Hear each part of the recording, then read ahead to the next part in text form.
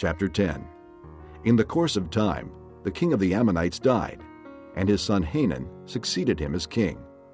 David thought, I will show kindness to Hanun, son of Nahash, just as his father showed kindness to me. So David sent a delegation to express his sympathy to Hanun concerning his father. When David's men came to the land of the Ammonites, the Ammonite nobles said to Hanun their lord, Do you think David is honoring your father by sending men to you to express sympathy?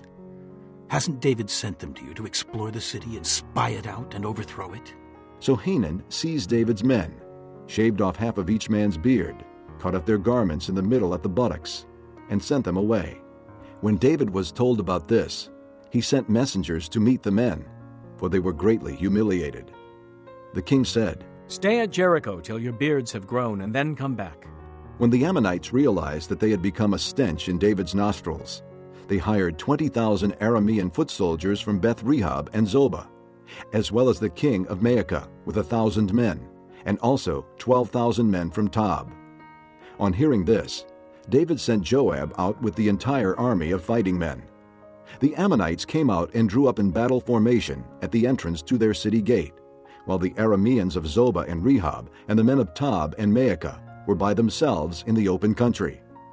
Joab saw that there were battle lines in front of him and behind him, so he selected some of the best troops in Israel and deployed them against the Arameans. He put the rest of the men under the command of Abishai, his brother, and deployed them against the Ammonites. Joab said, If the Arameans are too strong for me, then you are to come to my rescue. But if the Ammonites are too strong for you, then I will come to rescue you. Be strong, and let us fight bravely for our people and the cities of our God. The Lord will do what is good in his sight. Then Joab and the troops with him advanced to fight the Arameans, and they fled before him. When the Ammonites saw that the Arameans were fleeing, they fled before Abishai and went inside the city. So Joab returned from fighting the Ammonites and came to Jerusalem. After the Arameans saw that they had been routed by Israel, they regrouped. Hadadezer had Arameans brought from beyond the river.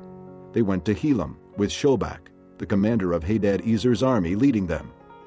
When David was told of this, he gathered all Israel, crossed the Jordan, and went to Helam. The Arameans formed their battle lines to meet David and fought against him.